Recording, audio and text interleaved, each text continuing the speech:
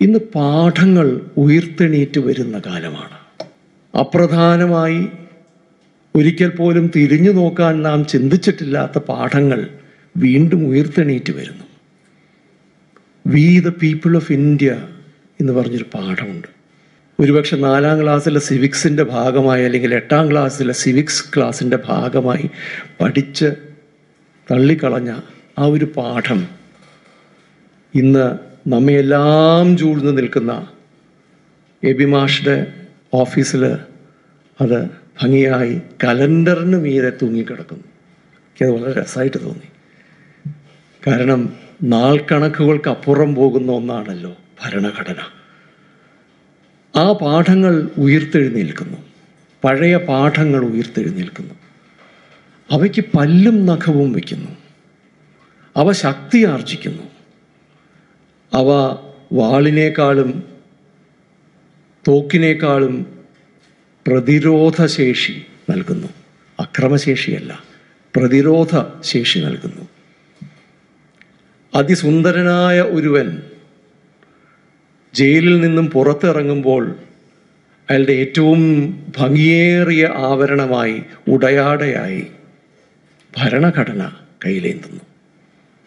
ഞാൻ ആരെയാ സൂചിപ്പിച്ചത് നിങ്ങൾക്ക് മനസ്സിലായിട്ടോ? ഈ നിലയ്ക്ക് പഴയ പാഠങ്ങൾ ഉയർത്തെഴുന്നേൽക്കുന്ന ഒരു കാലമാണ് ഇത്.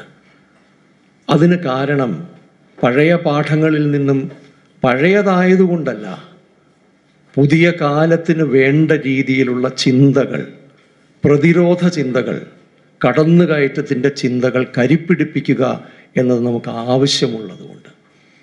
അത്തരം കരുപ്പിടിപ്പിക്കലുകളിൽ ഒന്നുമേ നമുക്ക് ബാഹ്യമല്ല, ഒന്നുമേ നമുക്ക് ഫോറിൻ അല്ല, വിദേശമല്ല, ഒന്നും നമുക്ക് അന്യമായതല്ല.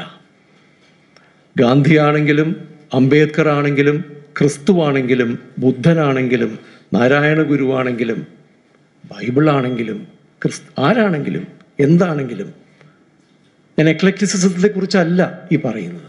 It's not എക്ലക്റ്റിസിസം. അവിടുന്ന് ഇവിടുന്ന് എന്തെങ്കിലും ചേർത്ത് വയ്ക്കുക എന്നല്ല പറയുന്നത്. ഇവിടെ എക്ലക്റ്റിക് അല്ലാതെ ആവുന്നതിന് കാരണം വ്യക്തമായും നമ്മെ സംബന്ധിക്കുന്ന, നമ്മുടെ അവസ്ഥയെ സംബന്ധിക്കുന്ന, നാം പെട്ടിരിക്കുന്ന അഗാധമായ ഗർത്തത്തിൻ്റെ സ്വഭാവത്തെ സംബന്ധിക്കുന്ന ബോധത്തിൽ നിന്നാണ് നാം ഈ ചുറ്റുമുള്ള നോട്ടം നോക്കുന്നത്. കേസരി ഉപയോഗിച്ചിട്ടുണ്ട്, ചുറ്റും നോക്കി പ്രസ്ഥാനമാണ്. നമ്മളിന്നൊരു ചുറ്റുനോക്കി പ്രസ്ഥാനം തന്നെ ആണ് നമ്മൾ യഥാർത്ഥത്തിൽ ശ്രമിക്കേണ്ടി വരുന്നത്. ചുറ്റും നോക്കുകയാണ് നമ്മൾ. എവിടെയാണ് നമുക്ക് വേണ്ടിയതായി എഴുതി വച്ചിരിക്കുന്നത് എന്ന് നമ്മൾ നോക്കുക തന്നെയാണ്. നമുക്ക് എവിടെ നിന്നാണ് കയ്യെത്തിപ്പിടിക്കാൻ പറ്റാവുന്ന ഒന്നുള്ളത് എന്ന് നമ്മൾ നോക്കുകയാണ്. അതിലൊന്നും നമുക്ക് അന്യമല്ല. എന്താണ് ഇതിന് നമ്മളെ പ്രേരിപ്പിക്കുന്നത് എന്ന് ചോദിച്ചാൽ കേവലം 3 കാര്യങ്ങൾ മാത്രം പറഞ്ഞ് ഞാനിത് അവസാനിപ്പിക്കാം. ഒന്നാമത്തേത്, മുമ്പ് എന്നത്തേക്കാൾ കൂടുതലായി അധികാരം എന്നത് ഏറ്റവും ആസുരമായി മാറിക്കഴിഞ്ഞ ഒരു കാലമാണ് ഇത്.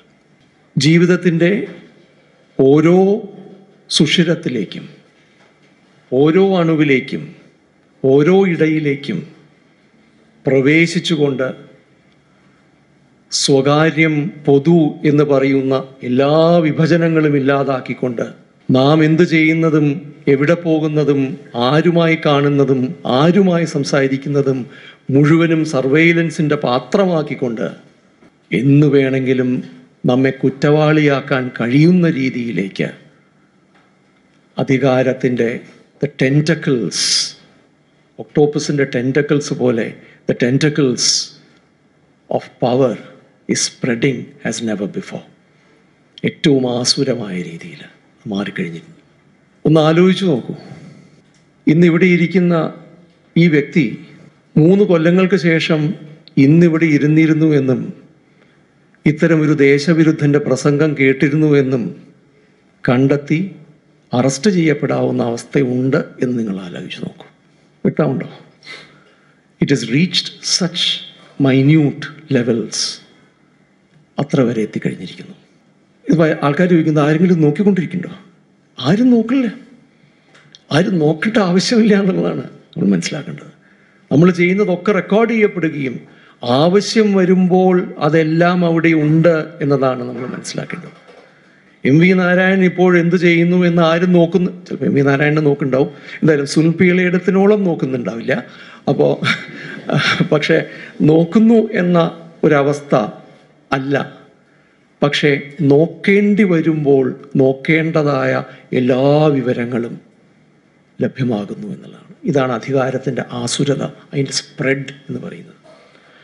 പണ്ട് നമ്മൾ ദൈവത്തെക്കുറിച്ചാണ് സർവവ്യാപി എന്ന് ഉപയോഗിച്ചത്.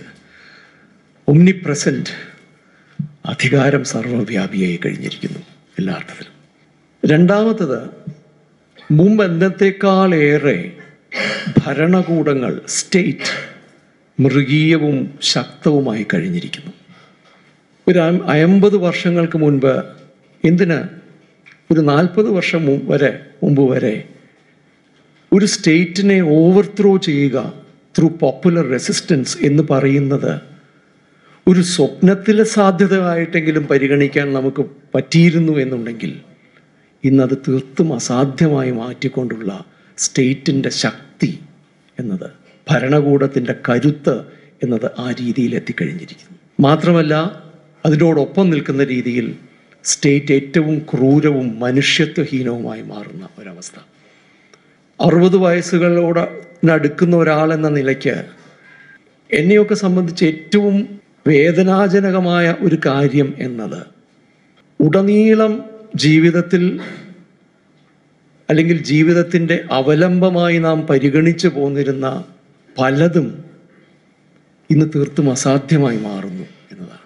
തുറന്ന് ഒരിക്കലൊരു കാര്യം പറയാനുള്ള അവസ്ഥ, തുറന്ന് അഭിപ്രായ വ്യത്യാസം പറയാനുള്ള സാധ്യത, ഒരു കമ്മിറ്റിയിൽ അല്ലെങ്കിൽ ഒരു മീറ്റിങ്ങിൽ അല്ലെങ്കിൽ ഒരു ക്ലാസ് മുറിയിൽ തെറ്റായിക്കൊള്ളട്ടെ ശരിയായിക്കൊള്ളട്ടെ നിങ്ങളുടെ വിശ്വാസം എന്ത് എന്ന് പറയാനുള്ള സാധ്യത.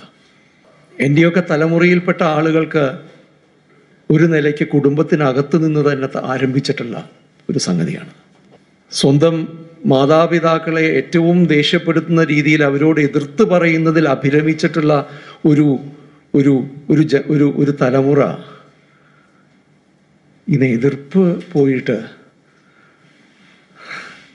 ആലോചിച്ചു നോക്കും.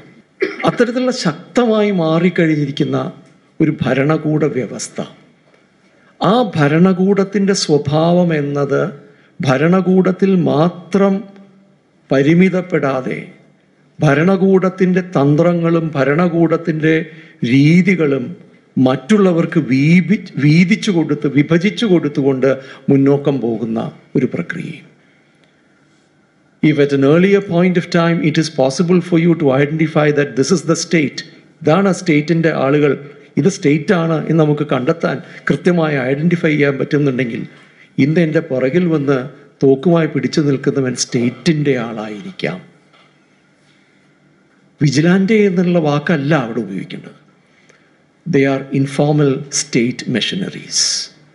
അനൗപചാരികമായ ഭരണകൂട യന്ത്രങ്ങൾ തന്നെയാണ് ജാമ്യയിലും ഷൈൻബാഗിലും മറ്റും തോക്കുമായിട്ട്, ഇന്നലെ രാത്രി വീണ്ടും ജാമ്യയിലും ഒക്കെ തോക്കുമായിട്ട് എത്തുന്നവർ. അത് വിജിലാൻഡേ സംഘങ്ങളൊന്നുമല്ല. സ്റ്റേറ്റിൻ്റെ ഇംപ്രിമാത്തോടുകൂടി തന്നെ അവർ പറയുന്നതനുസരിച്ച് തന്നെ പ്രവർത്തിക്കുന്ന അനൗപചാരികമായ ഭരണകൂട യന്ത്രങ്ങൾ തന്നെയാണ്. രണ്ടാമത്തത്. മൂന്നാമത്തത് അതിലേറെ പ്രധാനമായ ഒന്നാണ്. പലപ്പോഴും നമ്മുടെ സാമൂഹ്യ മാധ്യമങ്ങളിലുമൊക്കെ സ്ഥിരമായി കാണുന്ന ഒന്നാണ് ഈ ഭരണത്തിലിരിക്കുന്നവരുടെയും അവരുടെ കൂട്ടാളികളുടെയും ബുദ്ധിശൂന്യത. അത്ഭുതപ്പെടുത്തുന്ന ബുദ്ധിശൂന്യതയാണ്. സത്യം തന്നെയാണ്.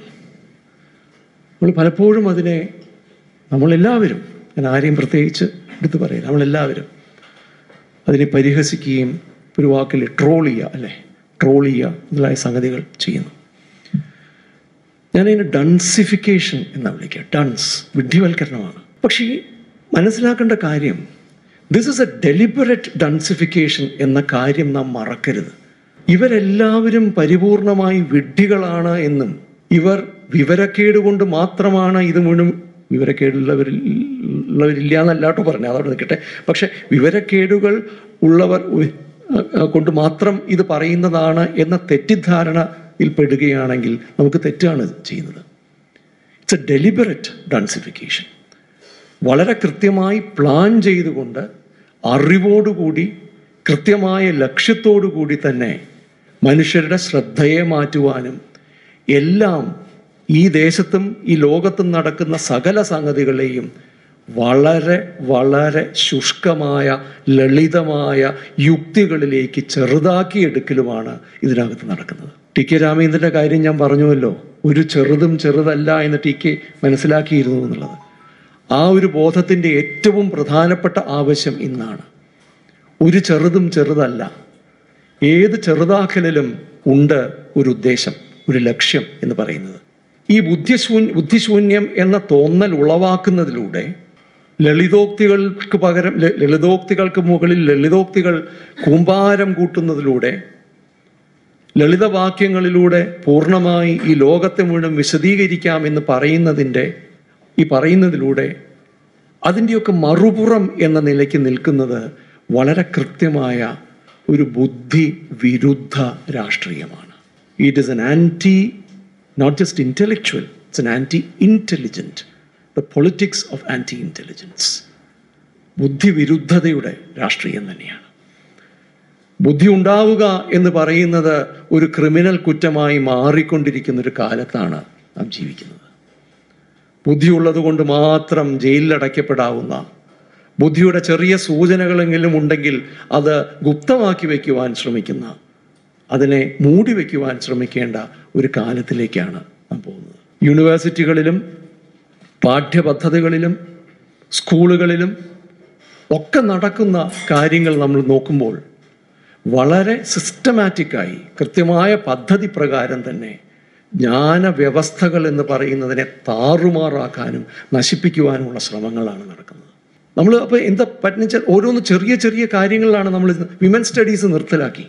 ഒരു ഉദാഹരണം പറയുന്നത്, വിമൻ സ്റ്റഡീസ് നിർത്തലാക്കി. തീർച്ചയായിട്ടും വിമൻ സ്റ്റഡീസ് നിർത്തലാക്കി അതിനെ എതിർക്കേണ്ടതാണ്.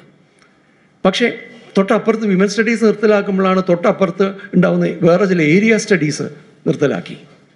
അത് കഴിഞ്ഞ് നോക്കുമ്പോണ്ട് ദളിത് സ്കോളേഴ്സിനുള്ള സ്കോളർഷിപ്പ് അങ്ങനെ തന്നെ അങ്ങോട്ട് കട്ട് ചെയ്തു. അത് കഴിഞ്ഞ് നോക്കുമ്പോൾ ദളിത് സ്കോളേഴ്സിൻ്റെ PhDക്ക് റിസർച്ചിന് വേണ്ടിയിട്ടുള്ള ദളിത് സ്കോളേഴ്സിന് കൊടുത്തിരുന്ന ഫണ്ടിൻ്റെ ഒരു വലിയ വിഭാഗം എടുത്ത് ഭീമാകാരമായൊരു കെട്ടിടം അംബേദ്കറുടെ പേരിൽ ഡൽഹിയിൽ പണിയുന്നു. കെട്ടിടം ചിന്തിക്കില്ലല്ലോ, മനുഷ്യരല്ലേ ചിന്തിക്കുള്ളൂ. അപ്പോൾ മനുഷ്യർക്ക് പൈസ കൊടുക്കാതെ കെട്ടിടം പണിതാൽ പിന്നെ ബുദ്ധിമുട്ടില്ലല്ലോ. ആ കെട്ടിടം പണിയുന്നതിൻ്റെ ഭാഗമായി അനവധി ആളുകൾക്ക് വേറെ ലാഭങ്ങളും പിന്നീടുള്ള ലാഭങ്ങളും ഒക്കെ ഉണ്ടാക്കാൻ പറ്റുന്നു. This is A very deliberate, clearly planned out process. ഈ മൂന്ന് കാര്യങ്ങൾ ആണ് ഒരു പക്ഷേ, ഞാൻ ഫാസിസം എന്നുള്ള വാക്ക് ഉപയോഗിക്കുന്നില്ല, ഇതാണ് ഇതിൻ്റെ സ്വഭാവം, ഞാൻ പറയാൻ ശ്രമിക്കുന്നത് ഇതാണ്. പക്ഷേ ഒരു പ്രത്യേകത കൂടി ഇതിൽ പറയട്ടെ, ഇത് ഇന്ത്യയിൽ മാത്രം ഒതുങ്ങുന്ന ഒന്നല്ല എന്ന് നാം മനസ്സിലാക്കുക. വളരെ ശക്തമായ ഒരു ഭാഷ്യം, വളരെ ശക്തമായൊരു രൂപം ഇന്ത്യയിൽ ഇതിൻ്റെ കാണുമ്പോൾ തന്നെ ടർക്കിയിലും അമേരിക്കയിലും ബ്രിട്ടനിലും ഒക്കെ നമുക്കിത് കാണാൻ കഴിയുന്നുണ്ട്. ചെറുതായി ഒന്ന് തിരിഞ്ഞു നോക്കുകയാണെങ്കിൽ നാസി ജർമ്മനി വരെ ഒന്നും പോകണ്ട. യുഗോസ്ലാവിയ കഷ്ണം ആക്കിയ ഘട്ടത്തിൽ അൽബേനിയക്കാരെ, ലക്ഷക്കണക്കിനായിട്ടുള്ള അൽബേനിയക്കാരെ തുരത്തുകയും കൊന്നൊടുക്കുകയും ചെയ്ത സെർബിയൻ നേതാവ് മിലോസെവിച്ചിൻ്റെ കഥ മാത്രം ആലോചിച്ചാൽ മതി. സിനോഫോബിയ എന്ന് വിളിക്കുന്നു. അത് യൂറോപ്യൻ വർഗീയതയായിരുന്നു മറ്റൊരു നിലയ്ക്ക്. ഞാൻ പറയാൻ ശ്രമിക്കുന്നത്, ഈ ഒരു വലതുപക്ഷവൽക്കരണം എന്നത് കൃത്യമായി ആൻറ്റി ഹ്യൂമനായി നിൽക്കുന്ന, മനുഷ്യവിരുദ്ധമായി നിൽക്കുന്ന ഈ ഒരു വലതുപക്ഷവൽക്കരണം എന്നത് ഒരാഗോള തലത്തിൽ തന്നെ നടക്കുമ്പോൾ അതിനെ എങ്ങനെ പ്രതിരോധിക്കാം എന്ന ചോദ്യം ട്രോളുകളിലൂടെയല്ല, പരിഹാസത്തിലൂടെയുമല്ല. പരിഹാസം ആവശ്യമായിരിക്കാം, പക്ഷെ ഗൗരവമായി അതിനെ നേരിടണമെന്നുണ്ടെങ്കിൽ ഇന്നലെകളെയും ഇന്നിനെയും നാളെയും ബന്ധിപ്പിക്കുന്ന രീതിയിലുള്ള സിദ്ധാന്തങ്ങളിലൂടെ മാത്രമേ അത് സാധിക്കുകയുള്ളൂ. ആ സിദ്ധാന്തം ഒരുപക്ഷെ ഇന്നുള്ള വലിയൊരു മുന്നേറ്റത്തിന് വഴിവെച്ചേക്കില്ല, ശരിയായിരിക്കാം. അവിടെയാണ് ബെന്യാമിൻ്റെയും ടി കെ രാമചന്ദ്രൻ്റെയും ഒക്കെ ഏറ്റവും ഒടുവിലത്തെ പ്രത്യേകത എന്ന് പറയുന്നത് ക്ഷമ എന്ന് പറയുന്നത് പ്രധാനമായി മാറുന്നു. Patients is A political virtue. അത് വലിയ ഒരു രാഷ്ട്രീയ മൂല്യമാണ്, നൈതികതയുടെ ഒരു മൂല്യമുണ്ട് അതിനകത്ത്. അവിടെയാണ് ചിലപ്പോൾ ഒരു പക്ഷേ നമ്മൾ വിശ്വാസം എന്നൊക്കെ പറയുന്നത് വളരെ ഗൗരവമായിട്ട് മാറുന്നത്. വിശ്വസിക്കാതെ, ഒട്ടും വിശ്വസിക്കാൻ രക്ഷയില്ലാത്ത അവസ്ഥയിലാണ് സുഹൃത്തുക്കളെ നാം ഏറ്റവും കൂടുതൽ വിശ്വസിക്കേണ്ടത്. എല്ലാ തരത്തിലുള്ള സാധ്യതകളും ആശകളും നഷ്ടപ്പെടുന്ന ഒരു നിമിഷത്തിലാണ് നാം ഏറ്റവും കൂടുതൽ വിശ്വസിക്കേണ്ടത്. അത്തരമൊരു വിശ്വാസത്തിന്, അത്തരമൊരു ശുഭാപ്തി വിശ്വാസത്തിന്, ഒരു അതിജീവനത്തിന് സിദ്ധാന്തം അനിവാര്യമാണ്. നാം സിദ്ധാന്തം ശ്വസിക്കുക തന്നെ വേണ്ടി വരും.